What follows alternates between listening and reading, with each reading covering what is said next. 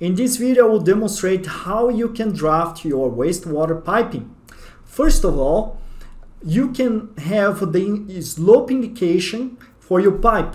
To do so, and it is not active by default, you come to the menu view and then you activate the option show slope. Okay, now let's start by drafting the pipe. I will activate the function pipe and I will position it where I would like to start this pipe, which is inside this installation wall close to the WC.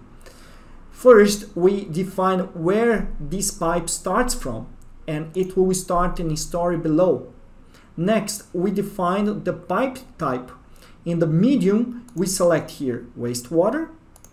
Below, in the medium drop-down list, I will select domestic wastewater. And we can also select a material type. The material types that enable the slope is the ones that have wastewater in the description. So I will select this wastewater HT, and then I can select from the size drop-down list a diameter nominal. I will select this size of 100. Okay, and I will click OK. Since this pipe comes from the story below, I have to set a new height, and absolute height I will set 1 meter and click OK. Now I will press enter. Since I want to start another pipe from another location, I want to start it from close the wash basin here.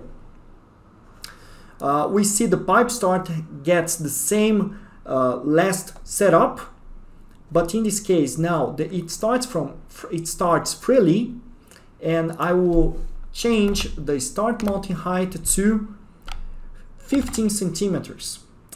The medium are correct, but the pipe now should be 50 diameter nominal. I'll just double check if the slope is active or not. We do this in the direction pause tab.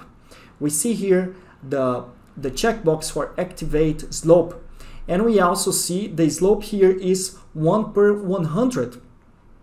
Okay, it's like 1% slope, and it could go up or down. We will see the direction of the slope later. So I'll click OK to start. We see here the indication, this arrow indicating the direction of the slope, which is not correct. We should go up and then go down. So I will right mouse click, and we have the option to switch slope, so it directly go to the other direction. Okay, I want to make a bend here, like perpendicular to this stack, and then I don't have to care about this angle. But if you want to make a straight, like 90 degrees bend, you just deactivate the ortho. I will use the hotkey F9.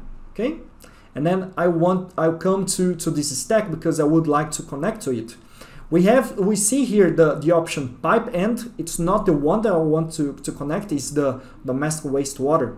Okay, and then since we have a slope, this dialog asks if I want to make a slope upwards, downwards, or a perpendicular connection. In this case, as it should go down, it's the last option, slope downwards, and I will click OK. Okay, let's see so far what we did in 3D. Okay, so this is a T here, this is a bend, and we see also this 90 degrees bend. Let's go back to 2D. What I can do here, I can select only this bend. If I right mouse click, I can directly replace by 2 bends of 45 degrees. Okay, and we see also the indication of the slope. Next, I can start the pipe once more, or I could use these fittings, T or transition, but I would just start the pipe again. And then I would like to make a branch over here. We see here that the DDS-CAD already inserts the object, and in this dialog of the T, we can influence, and you will see in the background it refreshes. So I would like to make a connection, so I could let this branch close to this shower base, alright? So it should go to the other side, but I would like to make 45 degrees T instead of 90, the branch. So I'll change the angle here to 45 and press tab, and we see it's not going to the correct direction. So instead of 45, 135, it goes correctly, okay? We could also change the size of the branch, but this is in this case it's correct, it's okay. And we also see a checkbox that we can allow to start drawing the pipe from this T automatically. So I will do it. I'll click OK, and then I directly start drafting the pipe for the branch, and I will let this pipe. Oh, sorry. We see here the slope is not correct. So I'll press backspace so I can come back one knot, right mouse click and switch slope. Okay, now we see the slope is correct.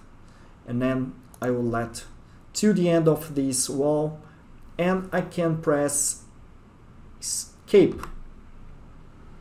Alright, so this is what I would like to draw in for this wastewater piping at the moment, but we have different ways to display the pipe.